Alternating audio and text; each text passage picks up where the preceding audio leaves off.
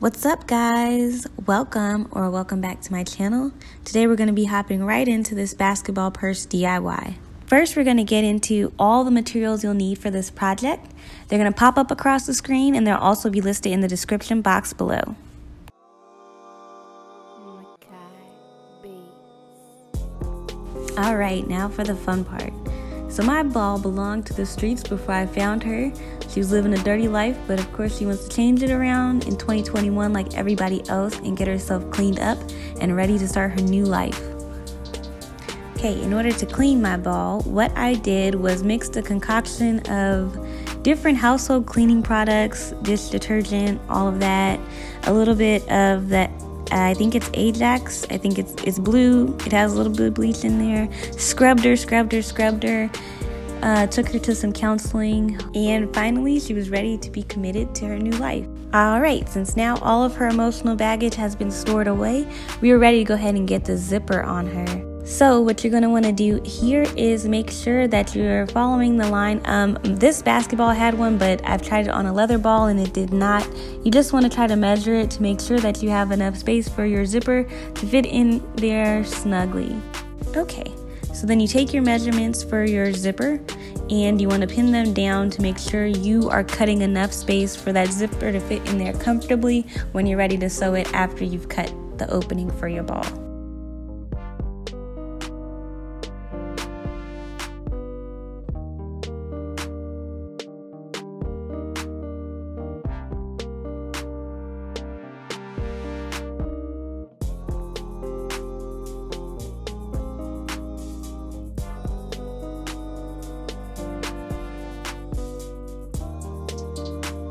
I have measuring tape here and I'm just going to measure the length and the width of the zipper, so just to make sure when I'm cutting it I have cut it properly and our hands don't get scratched up when we go to open up the ball.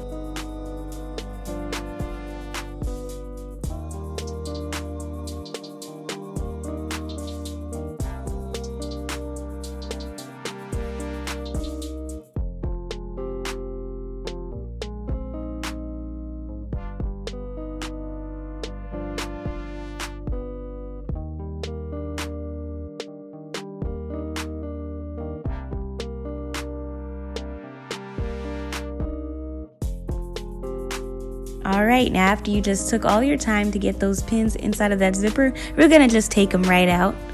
That's all we're going to do, take them right out and get ready to cut into her.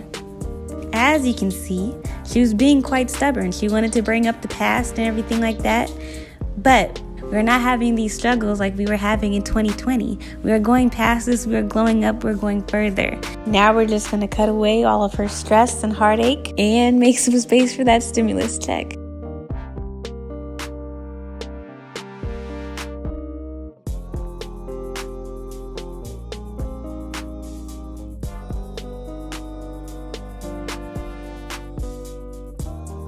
Okay, and one more time, we're going to just lay the zipper down and make sure that we have enough space before we cut it. I cannot stress that to you guys. You don't want to make your opening too big or too small here. So make sure you are checking it and double checking it again. Because once you go ahead and sew it down, it's there for good. Unless you have a seam ripper. Then you can just seam rip it out and start over. Okay, now we're making those side incisions to again cut that wider space open for the zipper to fit in.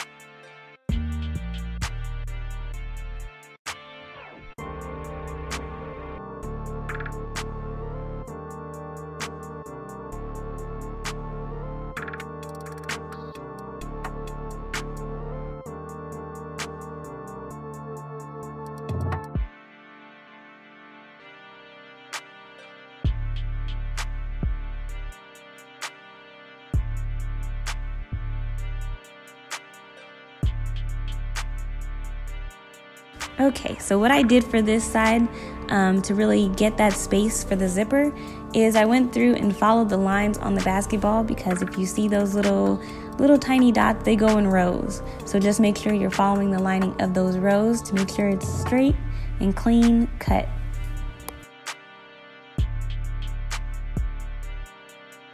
Now we're going to get ready to put in our inside straps. So again, I've just marked off with my little pins where I want the strap to lay after I measured it with the strap itself. And we're going to take our leather hole punch and punch in those holes.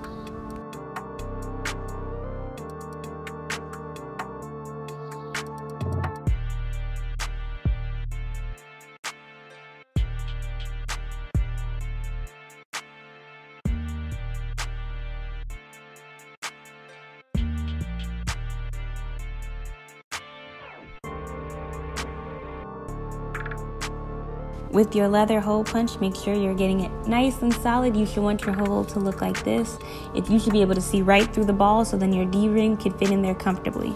Excuse me while I struggle with this D-ring. And then we're gonna go ahead and put it in once we've gotten it unscrewed. Make sure you're screwing it back on there very tightly.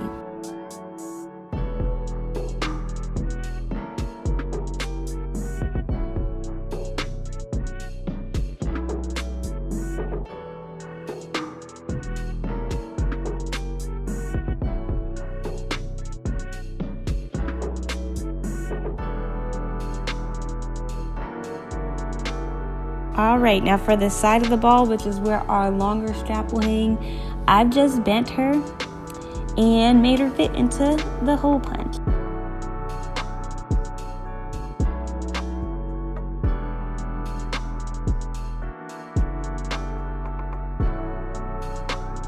Once we've created that hole on the side, what I'm going to do is just take, if you have a leather, usually they come with a leather punch, but I cannot find mine. So I'm just going to go ahead and take my seam ripper and make that hole a little bit wider because we are using different D-rings than we did previously.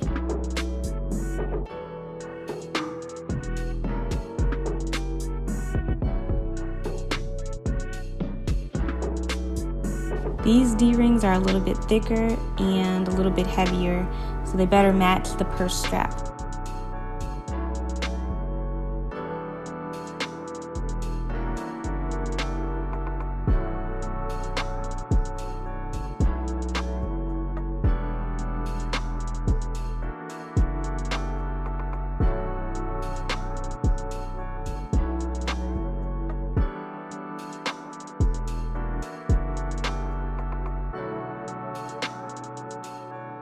Alright, for that inside D-ring, we want to really make sure that we have it down and ready to go.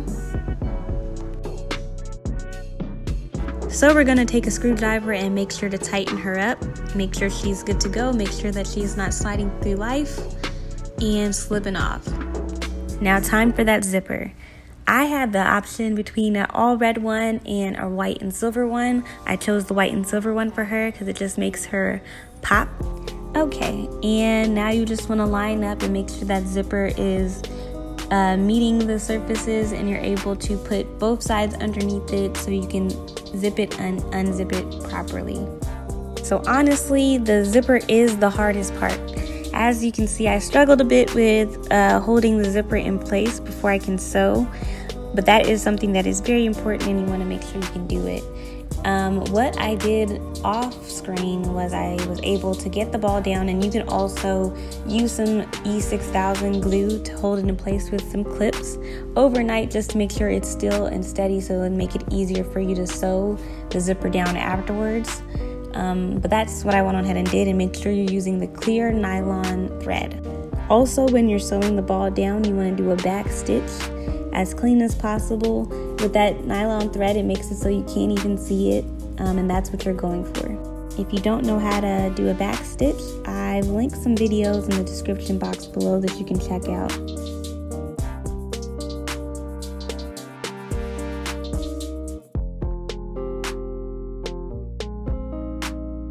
All right, now she's looking good. She's feeling herself. Go ahead and strap Shouty up, and she's almost good to go. Go out and do hood rat stuff with her friends, you know, turn up.